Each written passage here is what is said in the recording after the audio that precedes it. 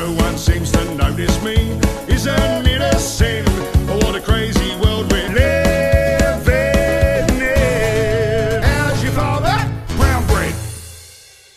I'd sort of decided that I was going to give the YouTube stuff a rest for a few days, purely as a tiny mark of respect for the Duke of Edinburgh.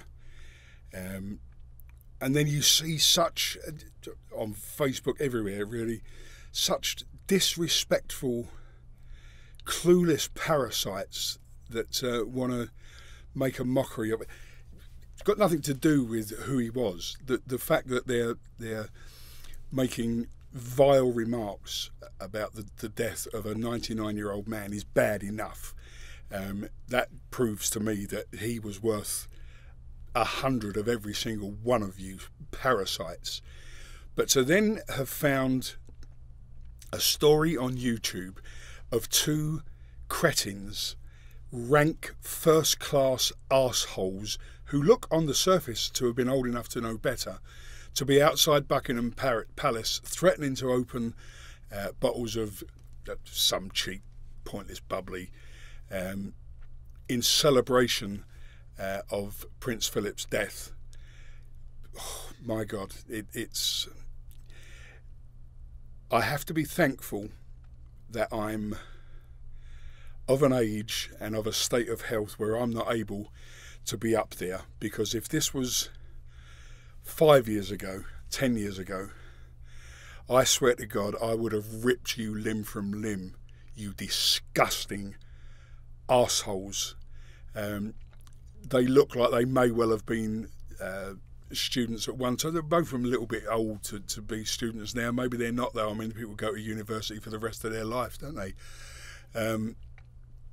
But for you to have been there on a Friday looks to me like you're probably out of work. Let's be fair. You probably went to university, wasted 4 years on gender studies or some other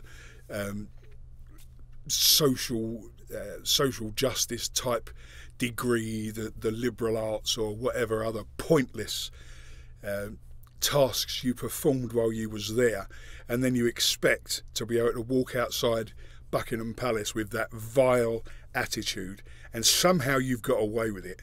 I can remember a time in London not that many years ago where you would have been, well, I hesitate to say what might have happened to you, but it would have been deserved, you disgusting arseholes.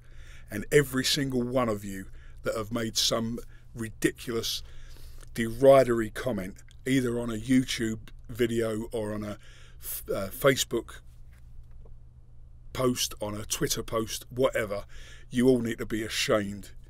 You're worthless, absolutely worthless.